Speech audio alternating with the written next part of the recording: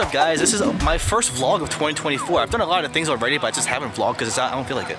But besides that, today we are at Dorney Park for the media event for Iron Menace. So we're going to be the first people to ever ride the ride. So excited. We just checked in. We got our lanyards here. We're official now, I guess. Looks super fun. I'm excited. Yeah, I'm super excited for it. You see the ride as you pull into the parking lot. It looks like a lot of fun. So there's the Iron Menace over there. Let's go on it. So this is how excited I am to be at Media Day. Oh, there you go. Very excited. And for some reason, they have fog theming. Their haunt is pretty good, actually. We're doing that this year. We are doing this. Iron Menace night rides? Yes. And they actually have like parts from the Bethlehem Steel Company out in this area too. Like I heard they had that in the theming in the queue section, but like it's out in the regular park area too. That's really cool. Cool. Yeah, this is really cool. I actually didn't know about this until like yesterday or something, but they just posted about this recently. This is really cool. I wonder if they're going to like eventually like re-theme this and repaint it to fit this area more. It'd be kind of cool if they did. While you're at it, please bring back the holding brake. So we're in the new gift shop now, and the merch here is really cool. Sick. Yeah, I like a lot of this merch, and they have most of the stuff Iron Menace here, then like these posters from everything else here. It looks really cool. So apparently there is a backstory behind Iron Menace. I don't feel like reading this off to you right now, so Ryan for Post, make this dramatic. In the early 1900s, businessman Hiram S. McTavish opened McTavish Steel Mill, a direct competitor to many local steel companies. With an eye on maximizing output and putting profits above people, McTavish created a massive rail transporter he dubbed Iron Menace, which moved workers and ore at dizzying speeds. After the greedy steel baron's sudden disappearance, the McTavish Steel Mill closed. All that remains today are the mill's decrepit shell, rusty relics, and wild rides of the old rail transporter. Wow, unbelievable. Give yourselves a round of applause. This is amazing, amazing. I just want to say how blessed I feel to be up here, how blessed our Dorney Park team feels.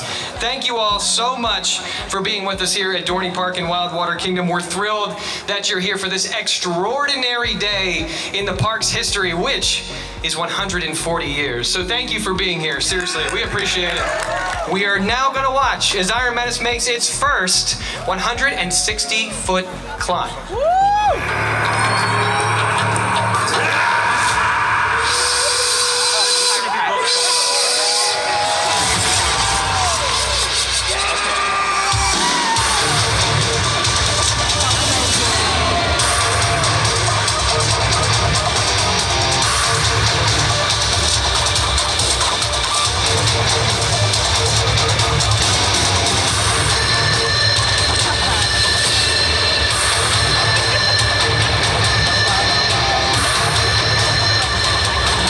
Gentlemen, Iron Menace is now officially open.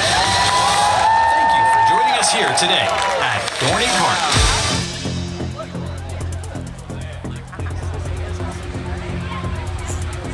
Oh my god, dude.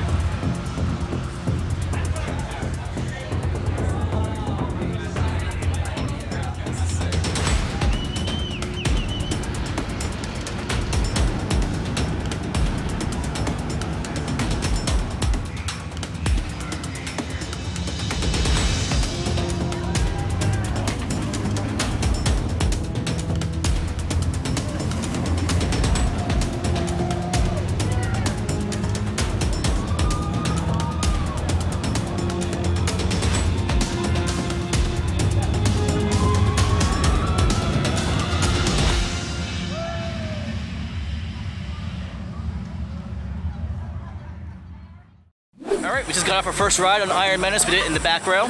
That was great. Yeah, it was a lot of fun. Good ride. Glass smooth, except for the end going into the brake run. There's a little bit of a jolt.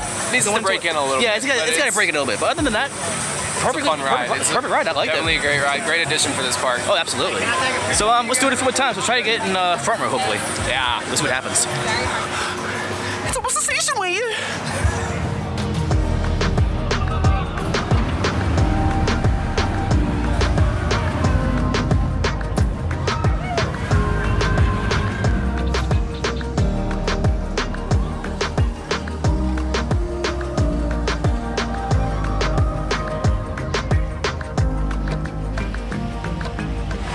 we got a few more rides on it. We got a front row ride and an additional back row ride. Oh my god, the front is so good. This is definitely our front row ride. Amazing. By far. This thing is awesome. The positives are very surprising on this, especially in the first valley after the first drop, and then after the Immelman.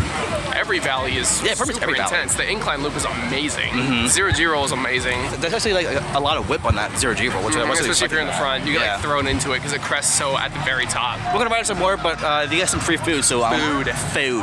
Oh yeah, what's that? I don't know, but it's just like funnel cake and it's really good. So they're giving us free food from the new restaurant here. Look at that close up, beautiful.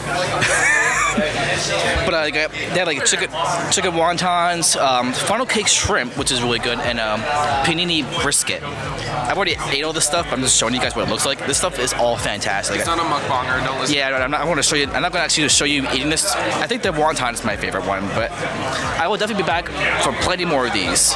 And Dippin' Dots too. It's like something Oreo related? Oreo and orange. There's a mukbang segment for the video. There you go. These are great. Oh yeah, close up. Alright, so part of the media event, they are letting us do a walkthrough of the new haunt maze, which is called Ghost in the Machine. A few inches later. Alright, so they didn't let us film inside of the maze, but holy sh**. But even. There were no scare actors in it. There was no actors in it and it still horrified us. That was amazing. There were animatronics in there and other like time jump scares that were really good. And it's so good. The detail and the theming and the story is all really good to it. I did not expect it to actually scare me as much as it did. Yeah, like the first jump scare like really caught me off guard. The animatronics in it were ridiculous. I can't imagine how good this is going to be with actors in it. It's amazing. Even without it. We're coming to haunt this year. Absolutely. This is a must do. Oh my god. This is going to be in the vlog. Bop, bop.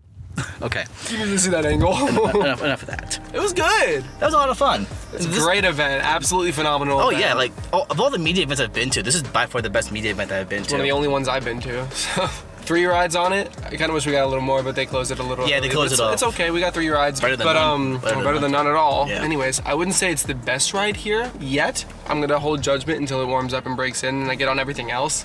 Because I also have not ridden everything else here in 3 years. Great addition to the park. They deserve it. Oh, great theming. Amazing like lights as you dispatch. Has a really cool dispatch sequence. Yeah, it definitely met my expectations, and I'm just so happy that Dorney Park finally got a brand new coaster, and they definitely deserve it. Anyway, yeah, so I will definitely be back into this park quite a few times this year. Me too. For this, and definitely for Haunt 2 for that. Oh my god, that Haunt Maze was insane. And the new restaurant, we tried some of the samples out there. It was fantastic. All right, that'll wrap the video up here. Hope you guys enjoyed it. I'll catch you guys in the next loop. Goodbye.